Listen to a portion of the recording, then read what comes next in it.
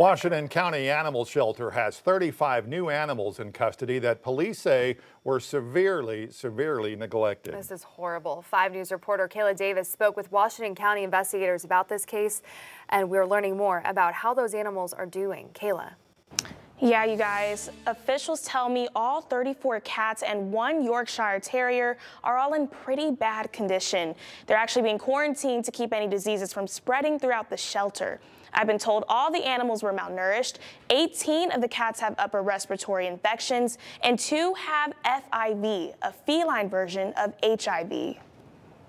It's always horrifying when you find animals in this state. Thankfully, this is an unusual case for Washington County.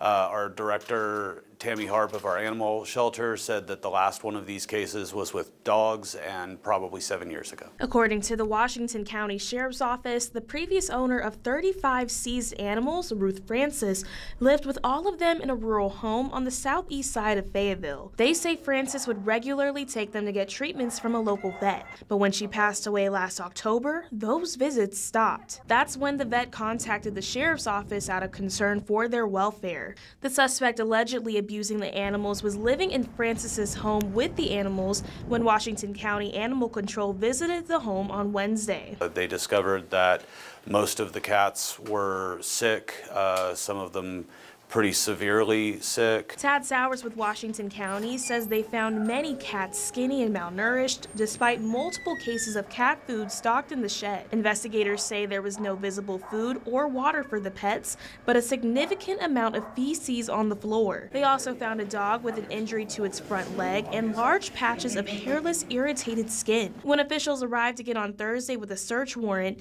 they reported seeing multiple bowls of water around the house, along with uncooked meat and other spoiled food. Animal control officials were able to take all 35 animals into their custody at that point. They're receiving round-the-clock care.